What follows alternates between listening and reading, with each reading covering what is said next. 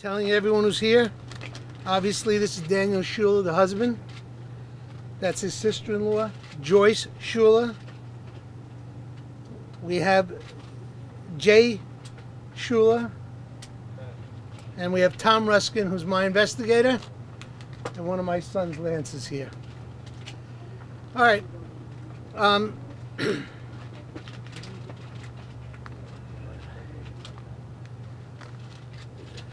We want to speak to you about the events that occurred, and I'll tell you quite candidly that I didn't see any real benefit, except my client wants to talk about his wife and some of the events. I can tell you in the 38 years I'm practicing law, this case has captured me and just devastated my understanding of what life should be. On the day in question, on the day in question, they were not getting divorced. They were not in marital counseling. They had no marital problems. She was not an alcoholic. She rarely had a drink. She got in the van with the children. 9 witnesses saw her that day not drunk, with no alcohol breath, no pot breath. And what should have taken a 35-minute drive took almost 4 hours. Prior to getting into that car, she had numerous medical conditions, problems. One of them was an abscess which was almost 2 months old, which she would not go to the dentist for no matter how much he begged her. There was a swelling and there was pain on the left side. I believe it was, yes. She had diabetes at various levels. Excuse me. And then, remember the rule. If you want a question, you raise your hand. If not, I'll never point to you. Okay? She also had a lump on her leg, and the lump on the leg, we're not sure what it was, but it was moving.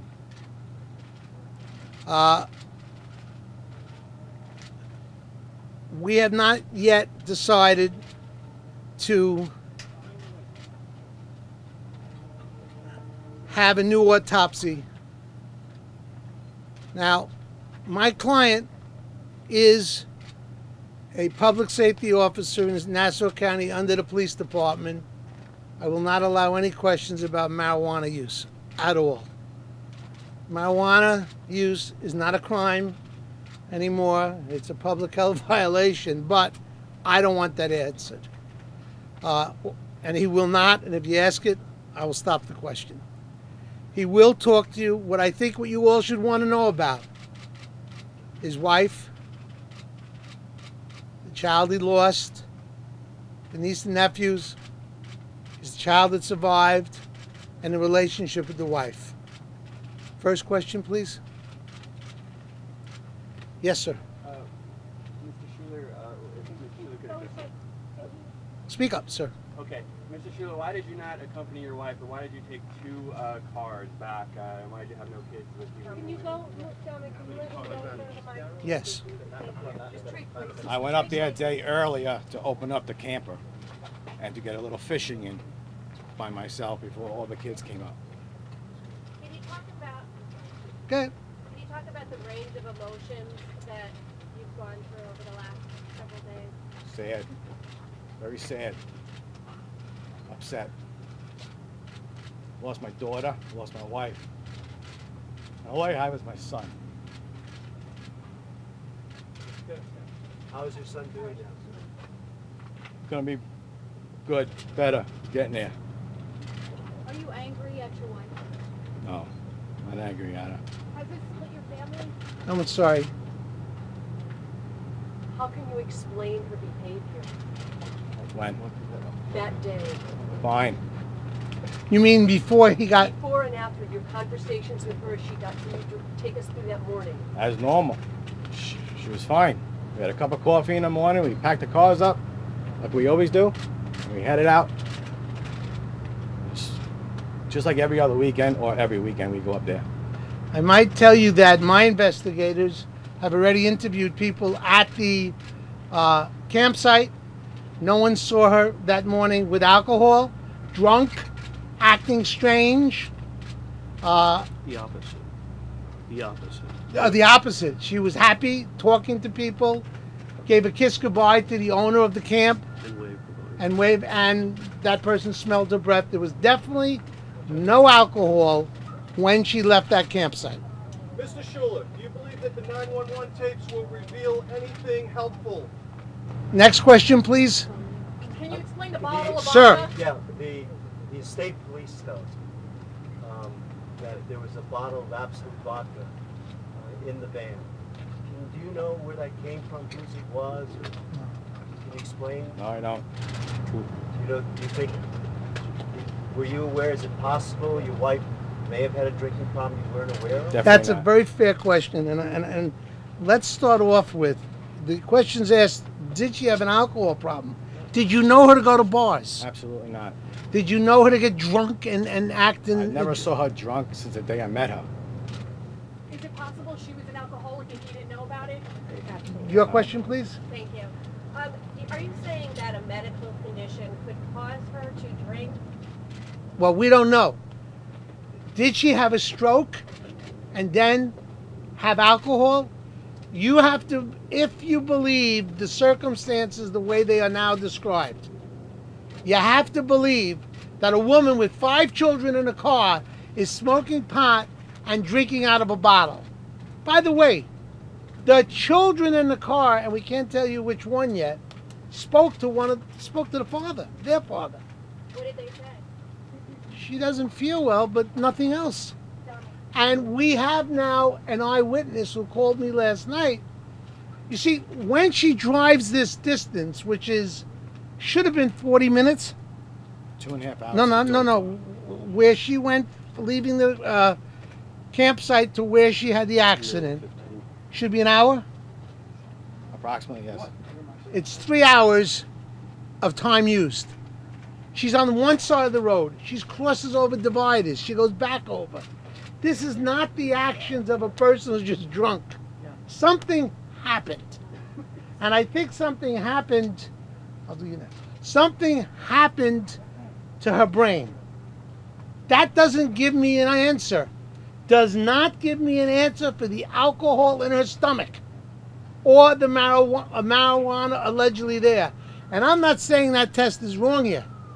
But something had to happen. This is not a woman who would jeopardize 5 children. She was the one they chose to always drive. Yes. Speak up. Exhuming the body, are you planning to exhume her body? That question was asked, but I'll answer again. Question was, are we intending to exhume the body? And the answer is we have not decided. We have not gotten all the results yet from the medical examiner. Sir, Ma'am? Mr. Schuler, did you speak with her at all during the trip? Absolutely. While she's driving home. No. Dominic, I'm sorry. do you know which child spoke to her brother when he called, when she spoke to him on the phone? Do you know which child? No. I'm sorry? It was Emma. Emma? And do you know what the conversation was? The first conversation was we had a great time. We're going to run a little bit late because they had play practice. And Diane said, Warren, we're running a little bit late. Emma and all the girls said they had a wonderful time. Now, That's it? the question asked of Was her, there more than one conversation? Or? one of the conversations asked of her was, are you all right? And this person who spoke to her said she didn't sound drunk, she didn't sound slurred speech, but she sounded confused. Now, an eyewitness contacted me last night through my service. They spoke to me and said that he was on the parkway and next to her. She was driving at a very slow rate, not swerving, and he dialed the police, which I'm trying to get the information on. You're saying there were more than one conversation? There were 3 conversations, 4 conversations, thank you, Tom, between the children and her, actually. Yeah, sure, go ahead. What I think is important here, our investigation, we've only been involved for less than 24 hours now, has shown inconsistencies in the reporting of this incident. I've only seen that 1 call was received. We now know that there were 4 calls. We know where those calls went, and we're following up on those today. And we're going to try and determine what was said. Was she at all confused during those calls? Was she dazed? If we are going under the premise that she had a stroke at that point in time, at what point was she in her medical condition? And by the way, the misgiving of information, we are not blaming. No, you can say that, Tommy. No, we're not blaming on the state police or the district attorney's office. It's just more information seems to be coming out.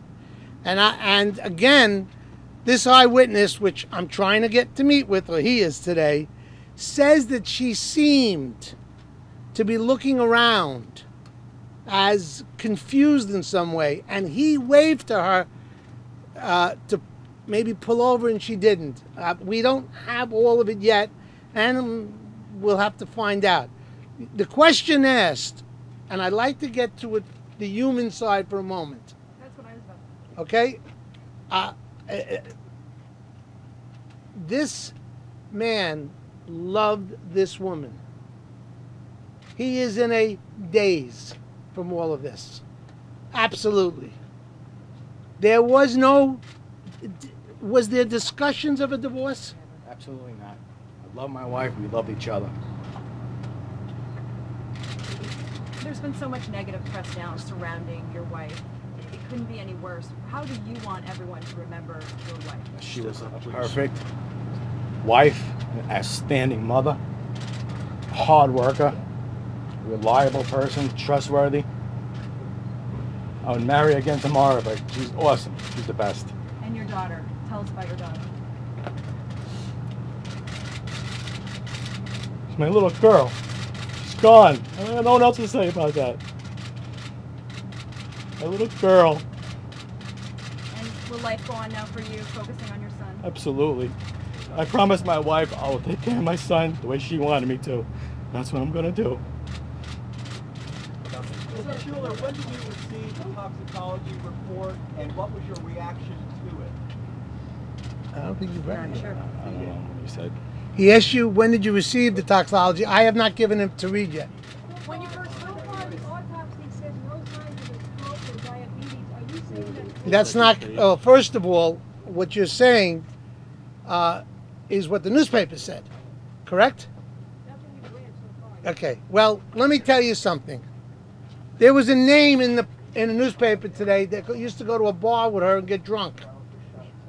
The name was? Sheila. Sheila. Did you ever meet a Sheila? Never. Did you ever speak to a Sheila? Never.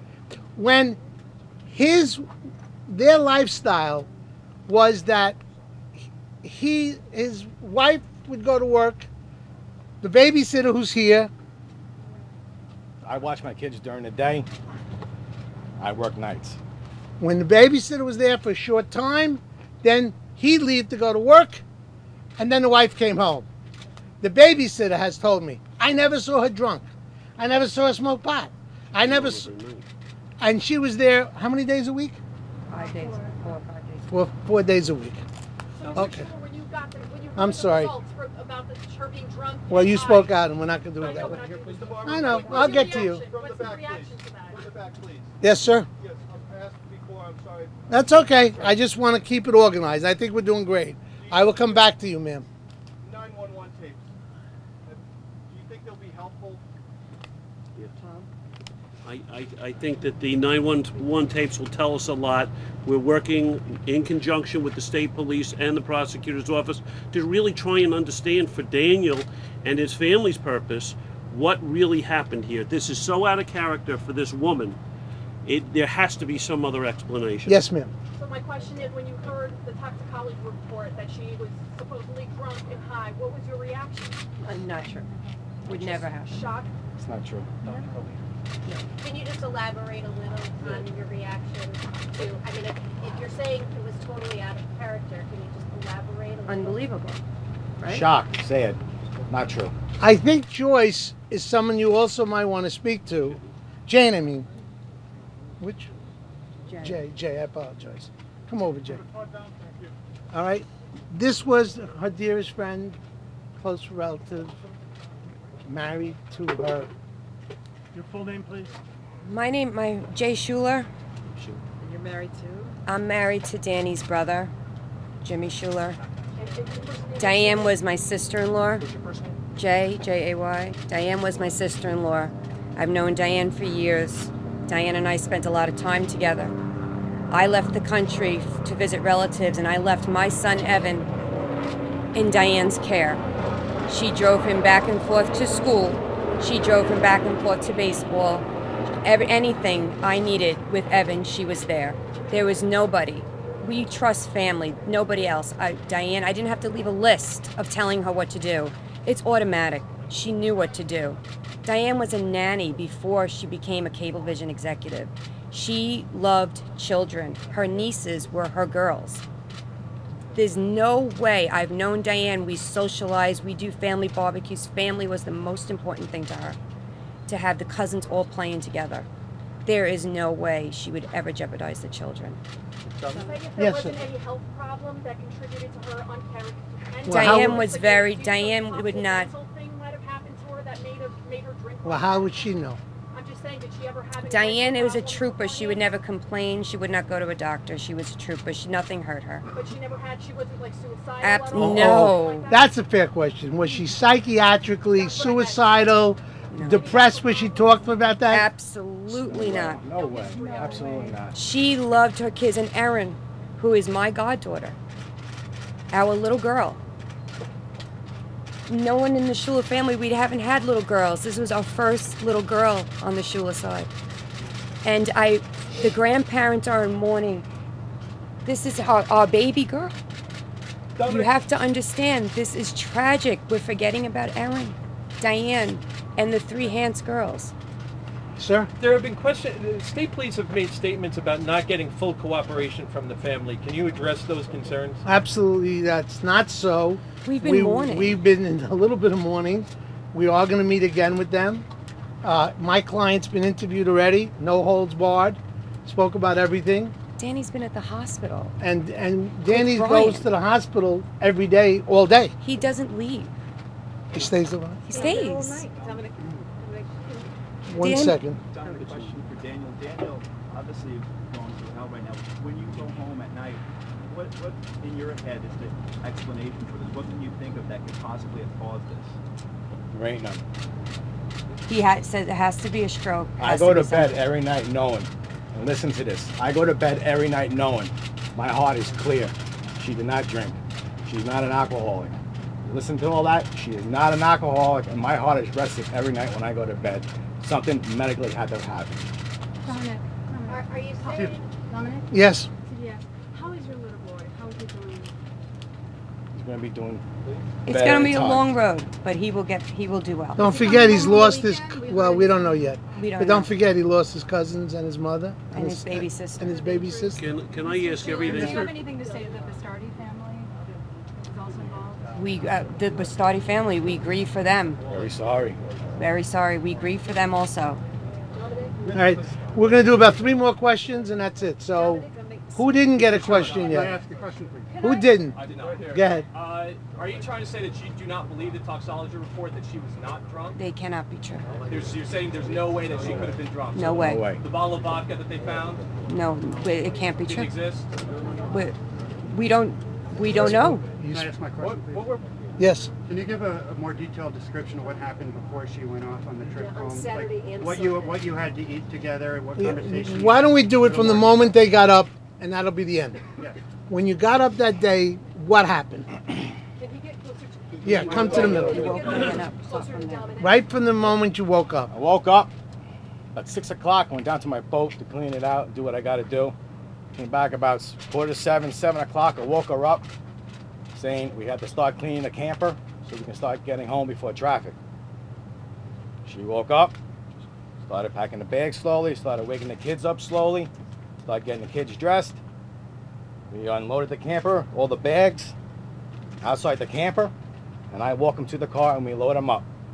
We had a cup of coffee, 2 cups of coffee, and then we left.